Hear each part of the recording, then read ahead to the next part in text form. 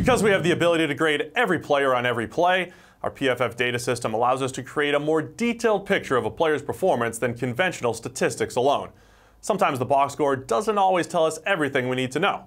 It doesn't tell us about the plays a quarterback fails to make or the ones he does, only to see a teammate let him down.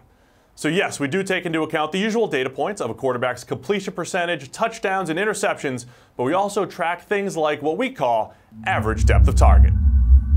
A quarterback's average depth of target, or ADOT, is pretty much exactly what it sounds like.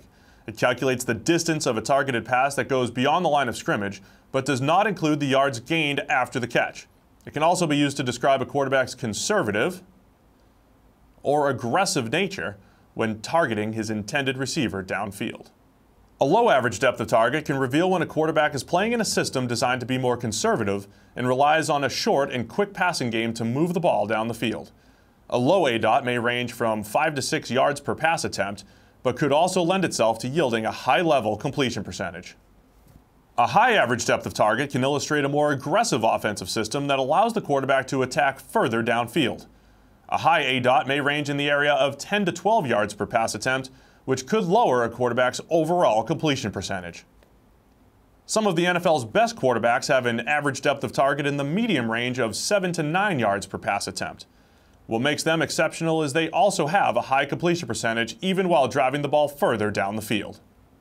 Plays that are designed to achieve efficiency like screen passes, while easier to complete, will offset the gains made by deep throws, thereby lowering a quarterback's average depth of target. The same is also true when a quarterback is willing to check down with a short pass to his running back as he quickly emerges from the backfield. So no longer will very important data points find their way to the cutting room floor, or will a player be falsely credited with a negative play that isn't his fault. Every play is now accurately evaluated, entered into our database, and used to give you a more focused picture of a player's full performance. As they say in the locker room, the eye in the sky doesn't lie. Thanks for watching the PFF YouTube channel, and if you want to subscribe, all you have to do is push the button. Don't forget everything you get. A little fantasy, push the button. A little green line for the gambling aspects of the game, push the button. College football, push the button. The YouTube channel from PFF.